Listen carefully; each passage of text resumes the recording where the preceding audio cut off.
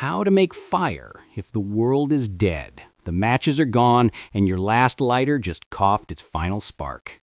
The cities are silent, the gas stations are guarded by things that used to be human, and the nights cold enough to freeze the blood in your guilty little heart.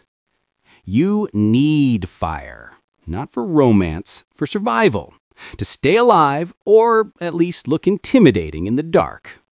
Start with sugar. Yeah, sugar, the candy you stole from a collapsed vending machine.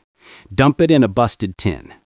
Now find potassium permanganate. Sounds fancy, but it's basically that purple crystal crap they used to sell for cleaning wounds. Grind them together like you're making apocalypse cocaine.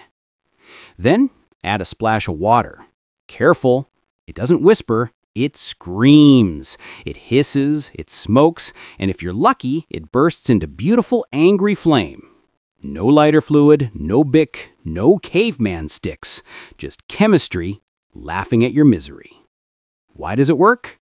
Because sugar feeds oxygen's rage, and permanganate delivers it like a drug dealer with no conscience. The reaction releases heat so fast, it jumps into fire. Boom! Warmth, light, life. If it burns, congrats, you're alive. If it explodes, congrats twice. That's post-apocalyptic science.